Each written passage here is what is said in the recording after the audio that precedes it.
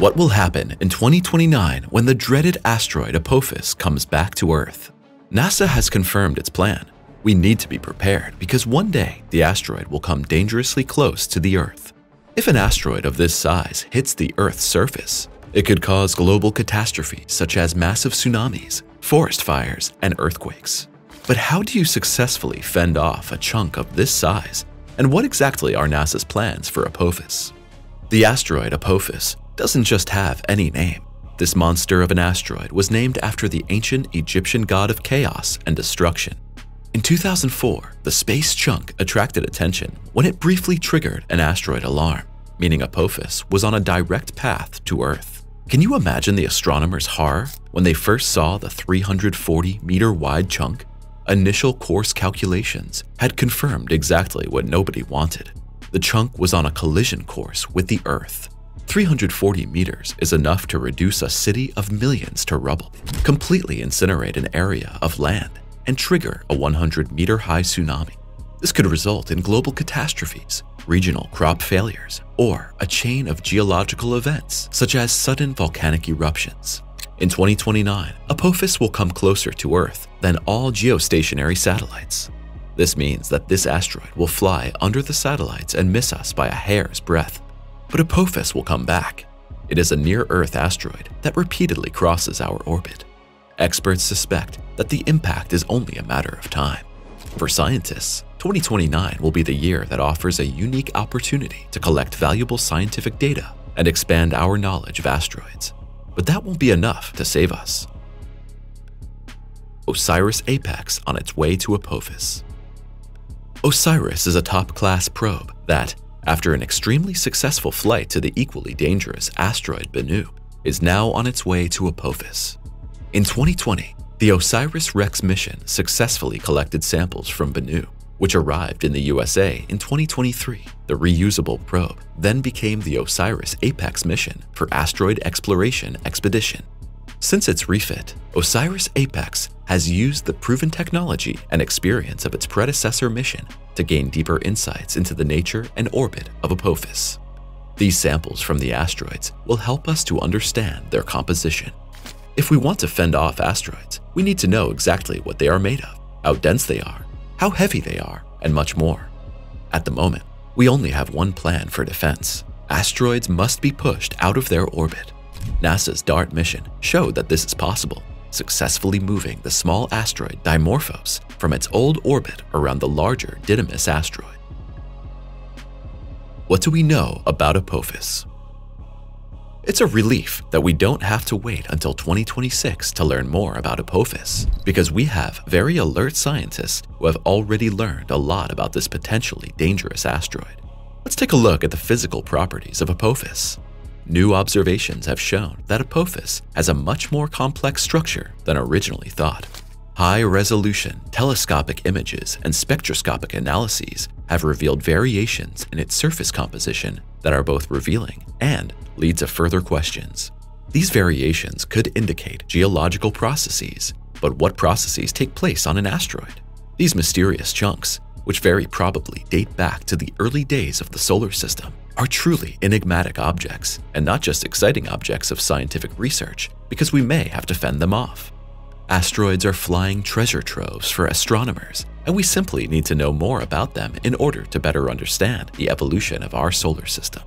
By combining radar observations and optical astronomy, researchers have already determined the orbit of Apophis fairly accurately.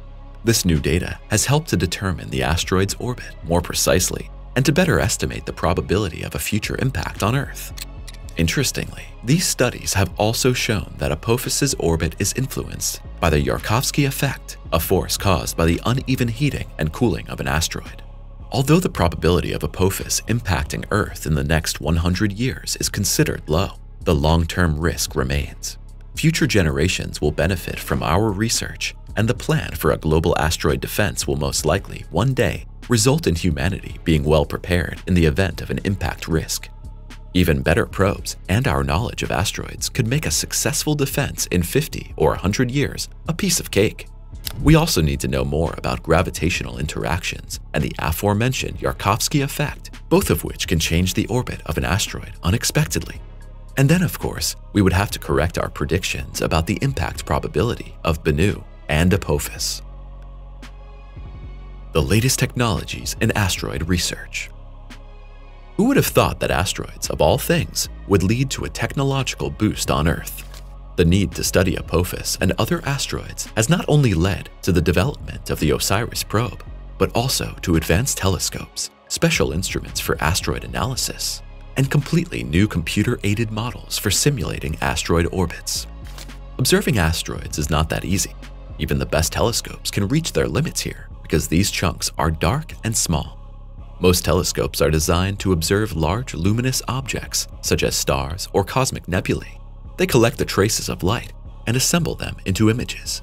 But how do you observe objects that emit no light themselves and hardly scatter any sunlight? Some asteroids are almost pitch black. They absorb all sunlight and appear almost ghostly in the universe. The need to be able to observe small dark objects was also taken into account in the new James Webb Space Telescope, for example. James Webb should be able to detect and track asteroids close to the Earth. NASA's plans are already set and ready. After the OSIRIS Apex mission, there will be further missions to study Apophis even more closely. These new missions will include advanced landers or orbiter probes that will be positioned on and near the asteroid. Thanks to these probes, we will know every step of the asteroid, and in case of a collision risk, we would already have important probes in place. For purely scientific purposes, the landers in particular will collect detailed data on Apophis's surface, composition, and internal structure. Some of these missions could also aim to bring more samples of Apophis back to Earth. Imagine how exciting it is to explore the interior of an asteroid and gain unprecedented insights into the nature of a near-Earth asteroid. The fact that we now have the ability to do this alone shows how advanced our civilization has become. Working together to protect the planet. Asteroids not only complete our picture of the universe, they also bring people together. As terrible as the danger is, the willingness for international cooperation and collaboration is impressive. The most important nations around the world are involved in the development of global asteroid defense. The European Space Agency, ESA, and the Japanese Space Agency, JAXA, will contribute probes to the upcoming missions, and further cooperation is planned. An important aspect of future research is the development of strategies to defend against potential asteroid impacts. We need to test impactors that deflect an asteroid from its orbit, and we need to develop further methods to be able to fend off an asteroid by other means in an emergency. We can only do this together, and every nation contributes something. Some nations' scientists and engineers are working on drilling technologies and lander probes, while others are contributing software for simulation programs or simply much-needed funds. The long-term monitoring of Apophis will require permanent monitoring with powerful telescopes, and here too scientists from different nations are working together around the clock. Will Apophis bring us closer to aliens?